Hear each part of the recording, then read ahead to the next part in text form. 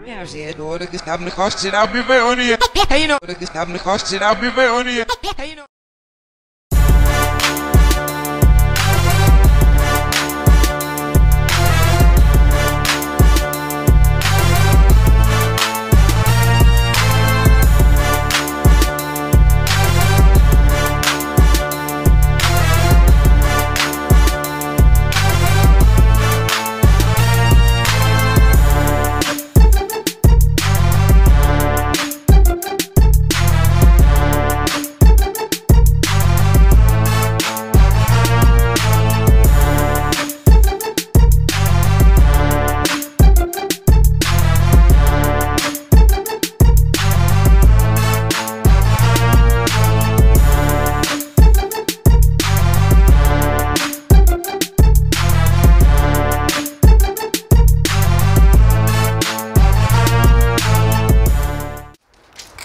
Graffiti in Switzerland.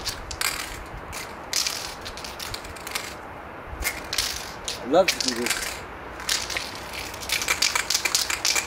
Beautiful here, man. I'm gonna get arrested.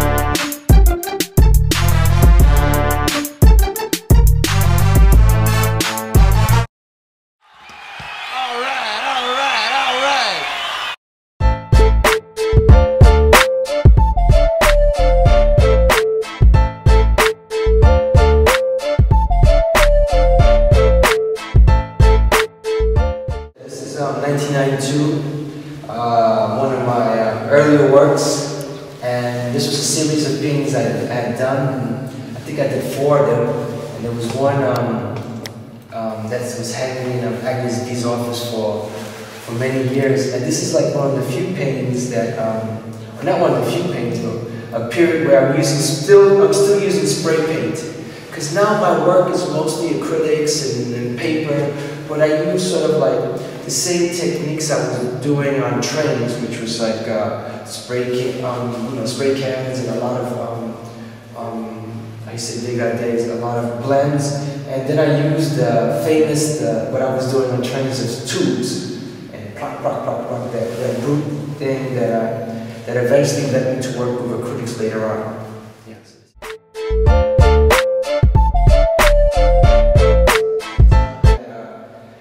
Some people consider this the golden years of JONONE, you know, because they think that what I do now is less relevant than what I was doing before, that they prefer the period where I was more tormented and starving artist, rather today when I'm more of a successful artist. So, yeah, this was the period where there was like that, you know, everybody can associate with that romantic part of being an artist where you have no money and you're struggling to survive, and you're struggling to express yourself, and you're going through a zone of not knowing what's next. But it was also a good period for me because I was really in love with this girl at the time, and I was really happy, and I had a studio where things were really moving. A lot of artists I was coming across, and I was able to translate my language that I had been developing in the 80s on the trains into a language on canvas. So, to another level. So it wasn't the same thing I was doing on trains, but this was to another level. And this particular painting right here was a painting that I had done for this big show in Paris in this place called the Monde de l'Art. And it was like a beautiful space, the Rue de Paradis. It was like 4 floors. And instead of having these big, gigantic group shows that we had been accustomed to taking part in, this was a show that was concentrated with just 4 artists. It was me, Sharp, A1, and Ash. 4 graffiti artists exposing this big, humongous place.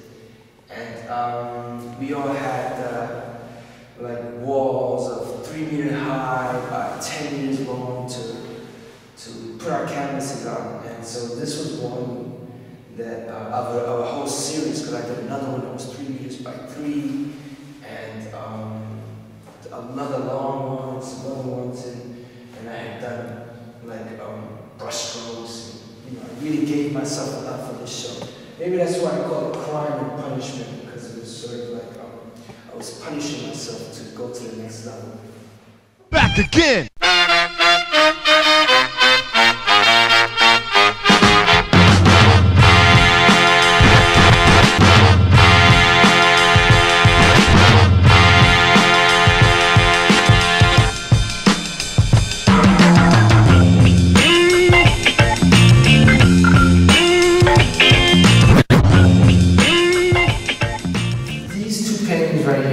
Symbolize for me my relationship with Willem right here, because it was like the first time that I had worked like hand to hand with a gallery to influence me and to sort of like take me out of my box. So Willem wasn't really concerned at that period about the sales or doing something that works. He wanted to push the artist to go even further. So he was like, we know your work here, we know what you're capable of doing, but let's do something that's gonna surprise people. So he pushed me into making a whole show like this, which is a whole different thing that I had ever done before.